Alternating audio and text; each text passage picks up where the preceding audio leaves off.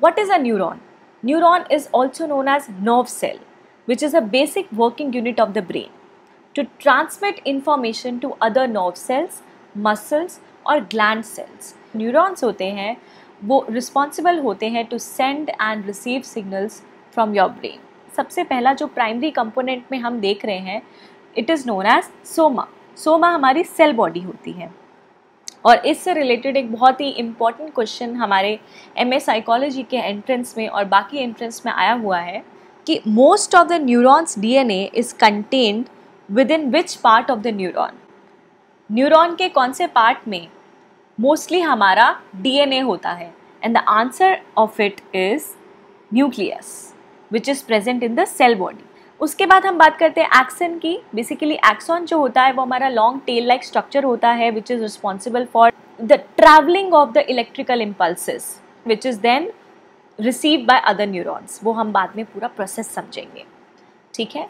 Dendrites क्या होते हैं? ये जो ट्री लाइक ब्रांचेस हैं ये क्या होते हैं? बेसिकली ये हमारे सिग्नल्स को रिसीव करने के लिए होते हैं, रिसीविंग एंड्स होते हैं. और साइनाप्सिस क्या होते हैं?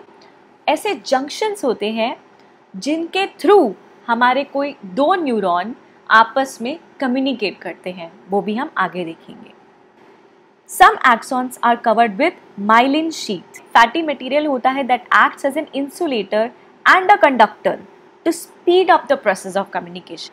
तो ट्रांसमिशन ऑफ इंफॉर्मेशन को स्पीड अप कर देता है. तो माइलिन बेसिकली हमारा यहाँ पे सपोर्टिंग एजेंट की तरह एक्ट करता है. ठीक है. How do neurons talk to one another? पिछली स्लाइड में हमने बात करी थी साइनैप्स की. तो साइनैप्स क्या होते हैं और न्यूरॉन्स आपस में कम्युनिकेट कैसे करते हैं? सो neurons communicate with one another eight junctions called synapse. The point of communication between two neurons or a neuron and a target cell like a muscle or a gland cell occurs at junctions which are known as synapse. एक neuron जिसको हम pre synaptic neuron भी बोल सकते हैं sends a message to the target neuron जिसको हम post synaptic neuron भी कहते हैं at synapses. इसका स्ट्रक्चर एक बहुत ही डिटेल्ड स्ट्रक्चर होगा जो हम आगे देखेंगे, जो पूरा साइनेप्टिक ट्रांसमिशन हमें समझा देगा. इसमें हमें दो टर्म्स को एक बार समझना पड़ेगा कि एक होती है रेस्टिंग पोटेंशियल, एक होती है action potential.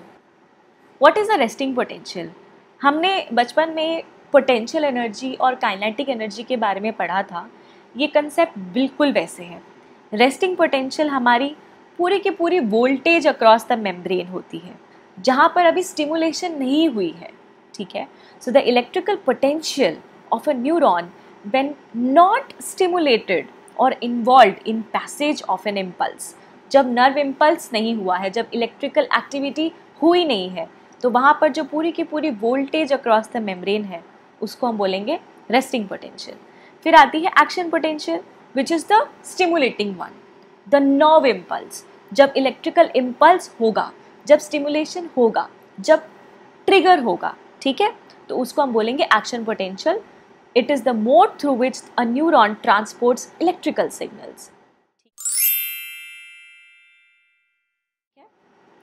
Now let's get an overview about the basic mechanism of this synaptic transmission. The first thing is a single axon can have multiple branches, allowing it to make synapses on various postsynaptic cells. Similarly, a single neuron can receive thousands of synaptic inputs from many different presynaptic sending neurons. जैसे एक single neuron receive thousands of synaptic inputs from many different presynaptic sending neurons. तो basically ये होता है हमारा action terminal, जो हमने देखा था ना पिछले वाले न्यूरॉन के पूरे स्ट्रक्चर में. ये हमारा एक्सन टर्मिनल हो गया, जो टेल एंड हो गया हमारे एक न्यूरॉन का, मतलब प्री साइनेप्टिक न्यूरॉन का. इसको हम बोलेंगे प्री साइनेप्टिक न्यूरॉन या प्री साइनेप्टिक नर्व सेल. इसको हम बोलेंगे पोस्ट साइनेप्टिक न्यूरॉन या post synaptic nerve cell. Synaptic vesicles होते हैं ये कुछ हमारे, कुछ सैक्स लाइक स्ट्रक्चर होते हैं बेसिकली प्री साइनेप्टिक न्यूरॉन में. These are membrane brown spheres filled with neurotransmitter molecules. अब neurotransmitters क्या होते हैं?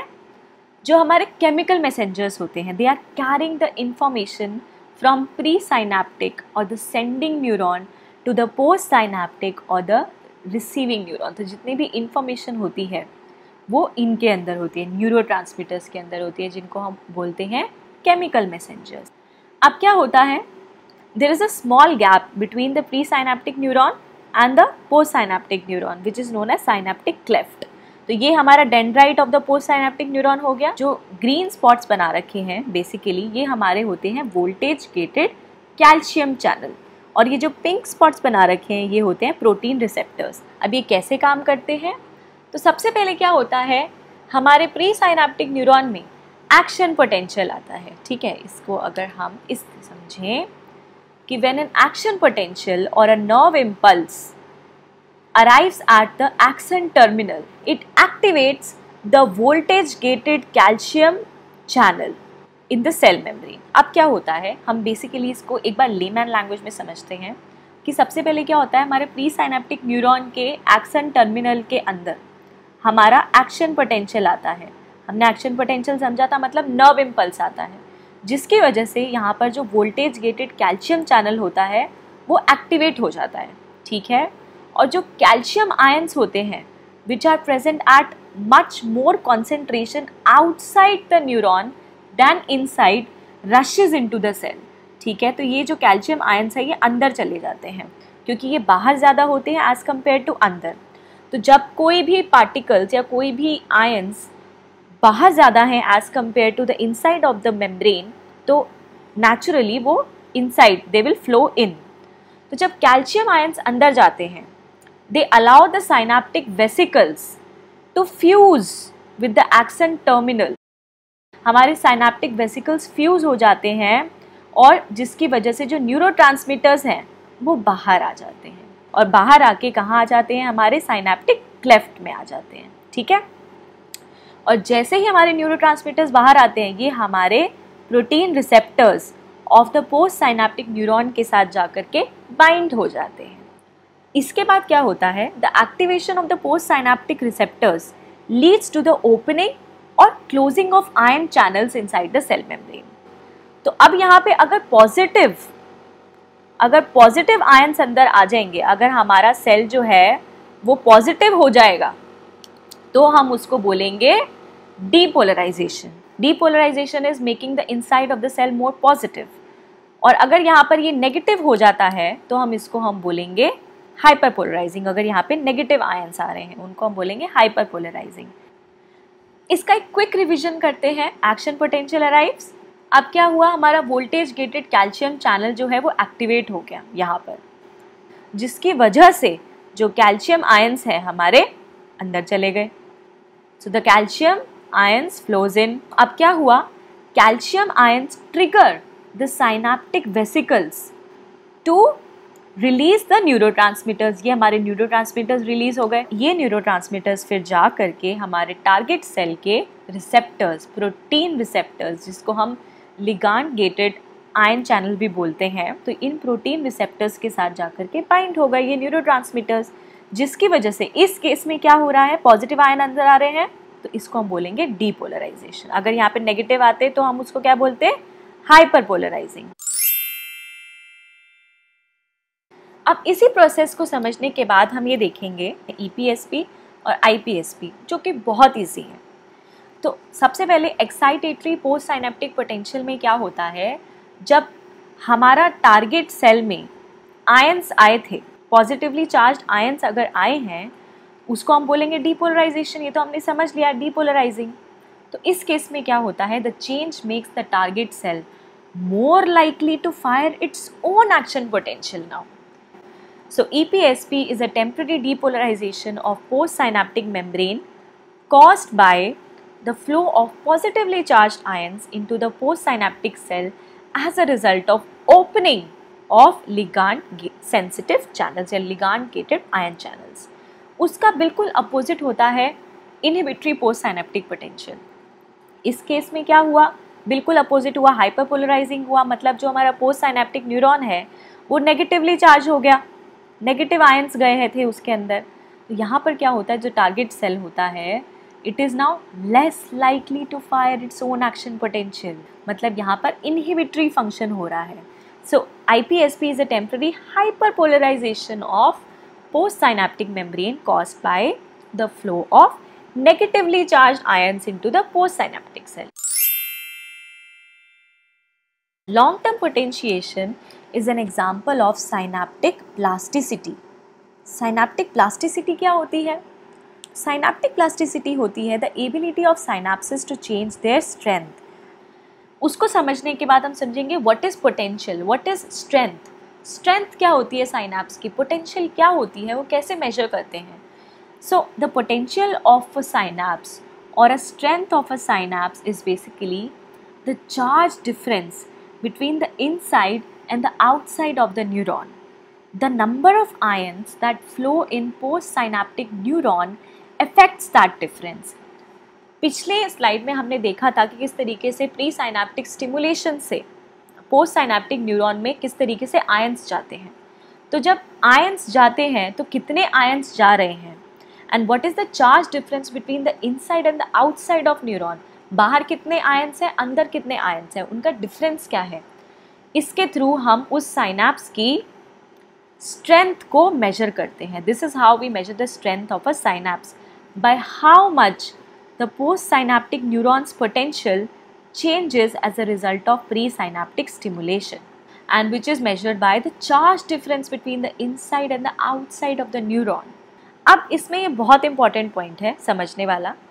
With repeated stimulation, जब बार बार stimulation होती है, presynaptic stimulation होती है at the same level, मतलब intensity नहीं बढ़ रही है, frequency बढ़ रही है.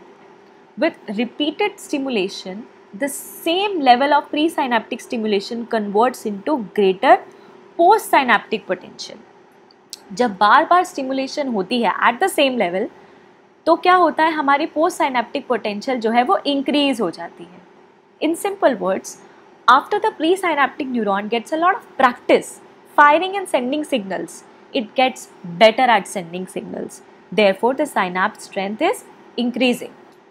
और जब ये स्ट्रेंथ जो है हमारी ये काफ़ी टाइम तक रहती है, मतलब like varying from minutes two months और ईयर्स, इसको हम बोलते हैं long term potentiation.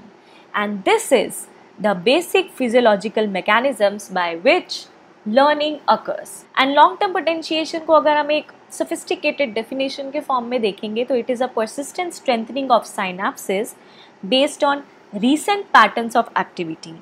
These are patterns of synaptic activity that produce a long-lasting increase in the signal transmission between two neurons. LTP का जो opposite होता है उसको हम बोलते हैं long-term depression, LTD, which produces a long-lasting decrease in the synaptic strength. इसमें एक important point आता है UGC नेट के 2017 पेपर 2 के क्वेश्चन में, क्वेश्चन नंबर 6 में ये आया था क्वेश्चन कि क्या LTP को हम लैब में इंड्यूस कर सकते हैं. उसका आंसर है कि yes, LTP can be induced in lab bye stimulating the presynaptic neurons with pulses of high frequency. और इसको हम क्या बोलते हैं, tetanus induced potentiation. For more videos keep watching साइकोडेस्क education, entering the new era of learning.